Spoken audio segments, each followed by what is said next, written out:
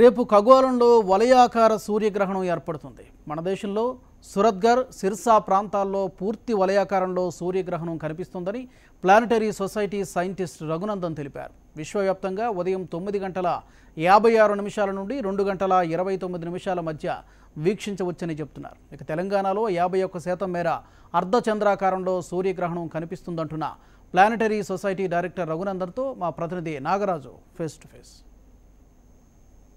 రేపు ఖగోళంలో మరో అద్భుత సంఘటన జరగబోతుంది. వలయాకార సూర్యగ్రహణం ఏర్పడబోతుంది. అసలు ఏ విధంగా ఉండబోతుంది, ఏ ప్రాంతాల్లో కనిపించబోతుందో ప్రస్తుతం మనతో మాట్లాడడానికి శాస్త్రవేత్త రఘునందన్ గారు ఉన్నారు. సార్ చెప్పండి సార్, ఎక్కడెక్కడ సూర్యగ్రహణం ఏర్పడబోతుంది, ఇది ఏ విధంగా ఉండబోతుంది?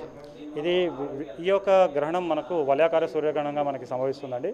ఇది విశ్వవ్యాప్తంగా ఎన్నో ప్రాంతాల్లో మనకు సంభవిస్తుంది. అంటే ఇలా ఆఫ్రికా నుంచి మిడిల్ ఈస్ట్, తర్వాత పాకిస్తాన్, ఇండియా, చైనా, తైవాన్, ఇలా మనకి ఇన్ని ప్రదేశాల్లో ఉంటుంది. అయితే ఇది వలయాకార సూర్యగ్రహణం అని పిలుస్తున్నాం. ఎందుకంటే ఇక్కడ మనకి సూర్యుడు పూర్తిగా ఇది కప్పిపడకుండా మీకు ఒక రింగ్ లాగా మనకి సూర్యుడు మనకి కనిపిస్తుంది అన్నమాట. అయితే ఇది ఈ రింగ్ లాగా, ఈ వలయం లాగా కనపడడం అనేది కేవలం నార్త్ ఇండియాలో కొన్ని ప్లేసెస్లోనే మీకు సంభవిస్తుంది. కాకపోతే దేశవ్యాప్తంగా మనం తీసుకున్నట్లయితే ఇది పాక్షికంగా కనిపిస్తుంది అన్నమాట.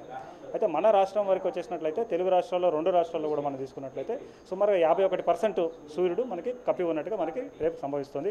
ఒకసారి మనం టైమింగ్స్ కనుక మనం తీసుకున్నట్లయితే విశ్వవ్యాప్తంగా ఈ యొక్క గ్రహణం మనకి 9:16 మొదలుకొని 3:04 వరకు ఉంటుందండి. అదేవిధంగా మన భారతదేశం వరకు వచ్చినట్లయితే 9:56 నుంచి 2:29 వరకు ఈ భారతదేశంలో ఇది సంభవిస్తుంది. ఇందులో ముఖ్యంగా ఏమవుతుందంటే మీకు 12:10 గ్రేటెస్ట్ ఎక్లిప్స్ ఉంటుందన్నమాట. ఆ టైంలో మీకు అత్యధికంగా ఉంటుంది. సో దాని తర్వాత అంటే 12:10 వరకు ఇది కప్పేస్తున్నట్టుగా, దాని తర్వాత విడుస్తున్నట్టుగా మనకు అనిపిస్తుంది అనమాట. సో మొత్తానికి ఈ గ్రహణము ఎట్లాంటి ఇబ్బంది లేకుండా మనం దీన్ని గమనించవచ్చు. అంటే దీనికి సోలార్ ఫిల్టర్స్తో మీరు చూడొచ్చు, లేదా ఇండైరెక్ట్ మెథడ్ అంటే ఇలా ఒక పేపర్ని ఇలా మీరు తీసుకొని గోడ మీద ఇలా అంటే దానికి ఒక హోల్ వేసేసి సూర్యుడి వెలుగు అందులో నుంచి వెళ్ళి గోడ మీద పడేలాగా మీరు చూసుకోవాలి. ఆ బింబంని మీరు స్టడీ చేయాలి. సో ఇలా చూడడం వల్ల ఏదో అవుతుందని, లేదంటే భూకంపాలు వస్తాయని, లేకపోతే యుగమే అంతం అవుతుందని చెప్పి కొంతమంది ప్రచారం చేస్తూ ఉన్నారు. ఈవెన్ కరోనా కూడా అంతమిస్తుందని చెప్తున్నారు. ఇదంతా కూడా అశాస్త్రీయము. దాన్ని ఎట్టి పరిస్థితుల్లో నమ్మకండి. ఎట్లాంటి భయాందోళనకు గురి కాకుండా దీన్ని ఒక మామూలు ఖగోళ సంఘటనగానే దీన్ని తీసుకోండి. అంటే ఈ గ్రహణ సమయంలో యువి కిరణాలు లాంటివి బయటికి రావడం, దాని ద్వారా మరింత ప్రమాదకరమని కూడా చెప్తున్నారు. ఎలాంటి జాగ్రత్త చర్యలు తీసుకోవాలి? మీరు బయటికి రావడం వల్ల అంటే మామూలు రోజులు ఎలా ఉంటుందో ఇది కూడా అలానే తీసుకోండి. కాకపోతే ఇలా రావడం వల్ల ఏదో అవుతుంది, కిరణాలు పడడం వల్ల ఏమవుతుందని చెప్పేసి ఏదైతుందో కంప్లీట్గా అది అవాస్తవం. అది సైంటిఫిక్ ఎక్కడ చెప్పలేదు. ఇంకా చెప్పాలి అంటే చూడండి, ఇప్పుడు ఈరోజు కరోనా వచ్చింది, దాని గురించి WHO, ICMR ఎన్నో సంస్థలు, ministry of health, government of India వారు చెప్తా ఉన్నారు. మరి ఎప్పుడైనా సరే చరిత్రలో వరల్డ్ హెల్త్ ఆర్గనైజేషన్ కానీ మన భారత ప్రభుత్వం ఉన్న సంస్థకు ఎప్పుడైనా చెప్పారా గర్భిణీ స్త్రీలు బయటికి రావద్దు, కదలకుండా మెదలకుండా ఉండాలి?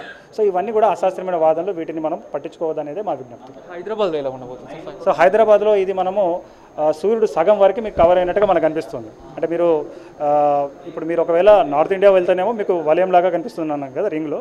సో ఆ ప్రాంతం నుంచి ఎంత దూరం ఉంటే అంతంత మనకి పర్సెంటేజ్ తగ్గుతుంది అనమాట. సో మొత్తానికి హైదరాబాద్లో ఒక అర్ధచంద్రుడు లాగా మనకి, అంటే 2 రాష్ట్రాల్లో కూడా అర్ధచంద్రుడు లాగా ఈ సూర్యుడు, రేపు సూర్యుడు అర్ధచంద్రుడు లాగా కనిపిస్తుంది మనకు ఆకాశంలో. ఇది planetary society director doctor Raghunandan గారు చెప్తున్నారు. మొత్తం మీద రేపు వలయాకారంలో సూర్యగ్రహణం ఏర్పడబోతుంది. ఇది 9:56 స్టార్ట్ అయ్యి 1 గంటల వరకు ఉండబోతుంది. హైదరాబాద్లో అర్ధచంద్రాకారంలో ఉండబోతున్నట్టు కూడా వారు చెప్తున్నారు. దీని ద్వారా ఎలాంటి ఇబ్బంది ఉండదని కూడా వారు చెప్తున్న పరిస్థితి. Camera person సాయితో Nagaraj, hmtv.